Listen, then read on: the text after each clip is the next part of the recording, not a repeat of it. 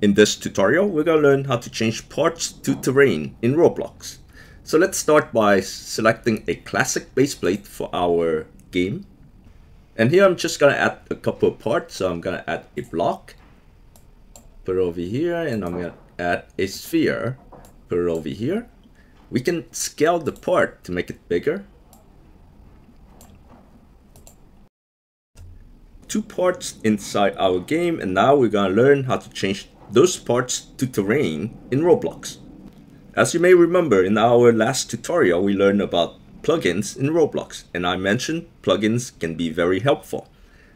And very fortunate for us, there is a plugin to change parts to terrain. So now let's go to our toolbox. In the marketplace or the creator store tab, we're going to search for plugins in the drop down, and we're going to look for part to terrain. Hit enter. Remember, I mentioned not all plugins are free, so this first one here is $5, but the second one here is free. So you can just go ahead and click on it and click install. This plugin is by MK August. It has been installed. We can just go ahead and close the toolbox window.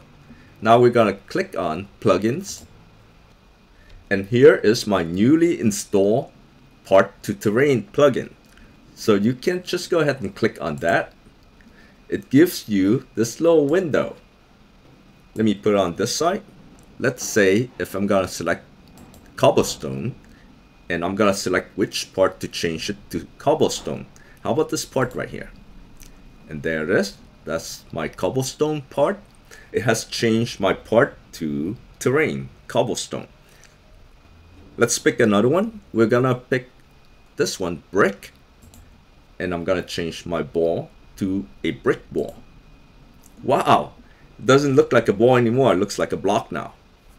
One more thing. So here I have the base plate, right? So I'm gonna pick, how about leafy grass?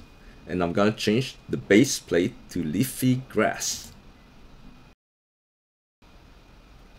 Now we're all done. We can go ahead and close this window, and let's play test and take a look. So you can see my base plate has been changed to leafy grass, and my part here has been changed to cobblestone.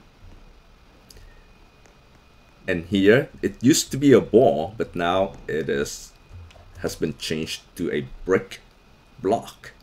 And that is how you use the part to terrain plugin to change a part to terrain.